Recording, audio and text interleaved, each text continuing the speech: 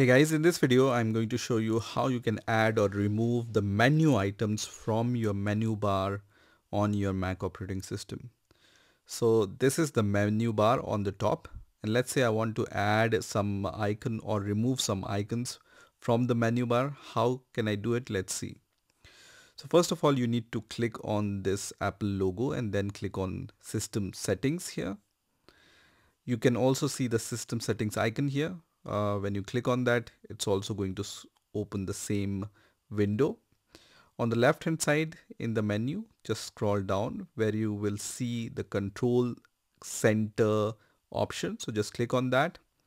And here you will see the list of all the tools which you can show or hide on the menu bar.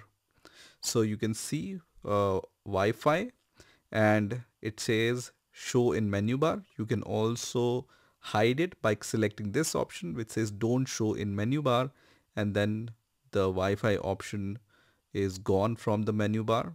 If I want to bring it back, I can just select show in menu bar, and then this Wi-Fi logo is back. From here itself you can control the other settings related to that tool. Let's take an example of Bluetooth. I will just select show in menu bar, and you can see this Bluetooth icon is visible, and from here itself you can enable or disable the Bluetooth. And then if you want to go into the settings of Bluetooth, just click on Bluetooth settings, and it's going to go into the Bluetooth settings section, right?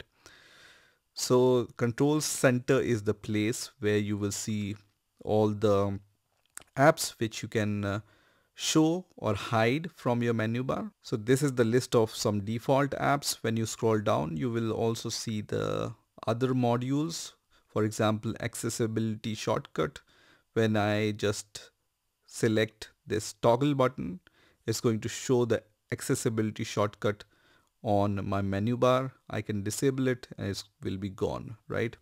Same with the battery. So I can hide the battery, or I can show the battery in the menu bar. Also, you have other tools like hearing and fast user switching. Also, you have the keyboard brightness option. So when I enable it, we have the keyboard brightness option in the menu bar itself. Also, you have this menu bar only tools like clock, spotlight, Siri, and time machine, right? So you can also enable or show this Siri logo on the menu bar, and if you want to remove it or hide it, just select don't show it, right?